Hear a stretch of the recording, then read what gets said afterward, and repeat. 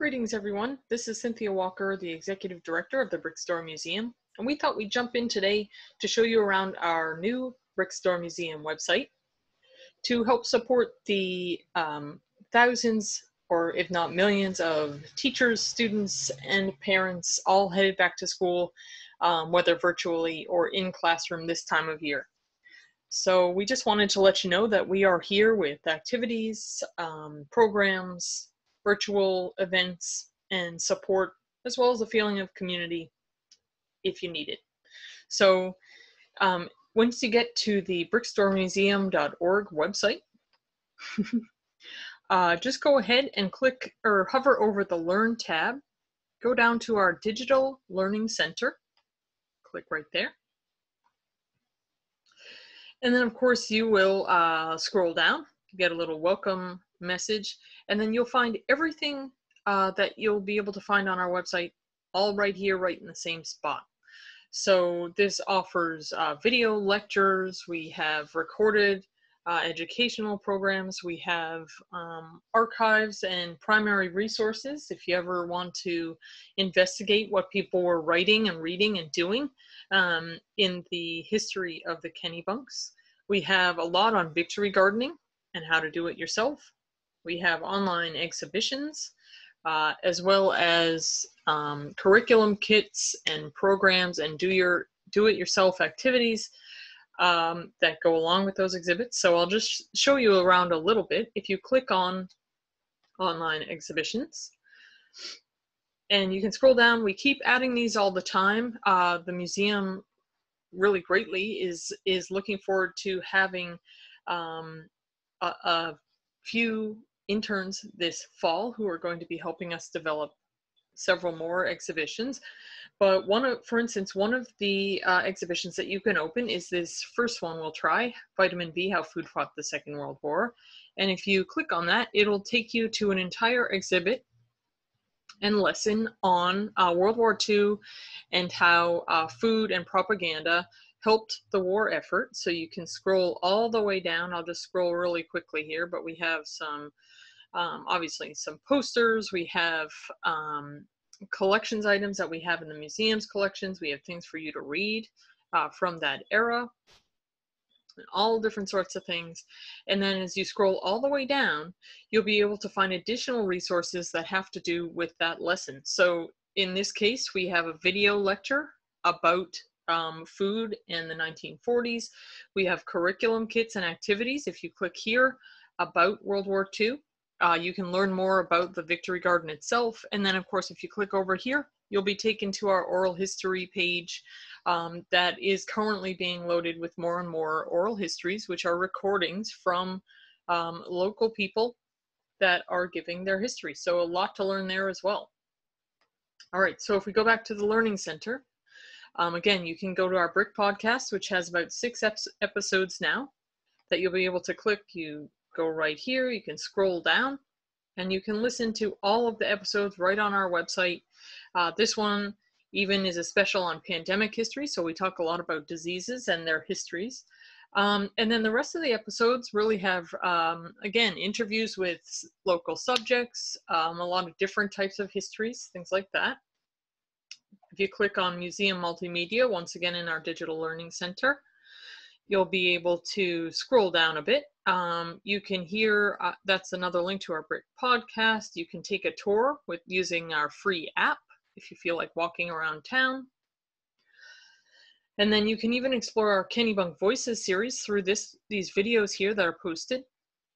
And what this is are modern day Kennebunkers, or folks that live here in Kennebunk, reading from the archives, various letters and diaries and things. So you can really get a sense of what people were doing and saying and thinking about when they lived here from about the 1700s to the 1900s.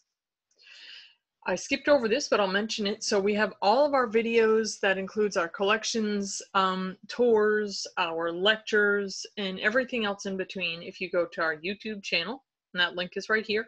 If you click on our digital lectures, we have them all listed here. Once again, these continually get churned out by the museum when we have time. So this will be added to frequently, but we have our, minute ranges with them. All you have to do is click on it and it'll start playing for you and hopefully be interesting. Once again, as I mentioned, our oral history link is right here.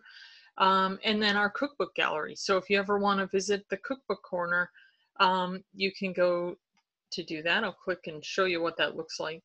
So you can either read the recipes and see what's different than today, or you can even test a recipe if you are that daring.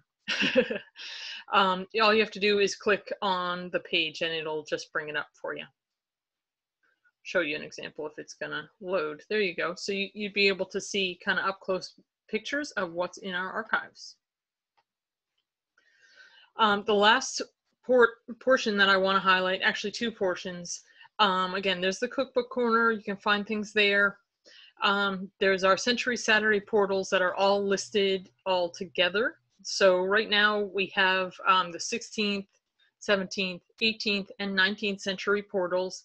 And really, these are intended for all audiences. So if you come in here, each century comes with a digital exhibit and a lesson on what was going on during that century. In Kennebunk, you have at least one lecture, if not two, about something that was happening in that era. And then, of course, you have a focus and some different activities, like this 17th century has make a map or make butter, sing a 17th century song, and then further resources to explore to kind of expand upon the lessons that are going through these portals. So always check those out if you're looking for things to do. And then I just want to make one last stop here at Educator Resources, which may have caught your eye far before my landing on it. But if you click on that, you'll be taken to our resources page. Some of these obviously are not going to have much to do this year, like field trips. But if you are interested in that, feel free to contact us here at the museum. We have local history activities, like I said, the online portals where you can dig into history. We have, with the help of our interns this year, we're going to be putting together some curriculum kits. We have printable activities that we will, like I said, keep adding to. We have our lectures and our oral histories. So you have recorded lectures, you have oral histories. We have recorded artists for art class, or for those who are interested in how artists got their jobs. Feel free to click on that. There are videos explaining more. And then you can always book a speaker from the museum to come visit your classroom virtually. We always love to do that as well. And then, of course, there are primary resources, not only the cookbooks, but also just a gallery of what's in our archives that our collections manager updates frequently, so you can take a look at that. So I just wanted to let you know that all of those things and more are available here on the brickstoremuseum.org. As you come to the homepage here, all of this is listed right here for you. So we have our calendar, exhibits, collections, and everything else in between, and then some quick links for you to jump in right where you need to go. So I hope that you enjoyed this little preview, and please let us know if you need any help. We always love putting together some custom packages or learning materials for anything that you might need. So please reach out to us at info@brickstoremuseum.org or give us a call at 985-4802.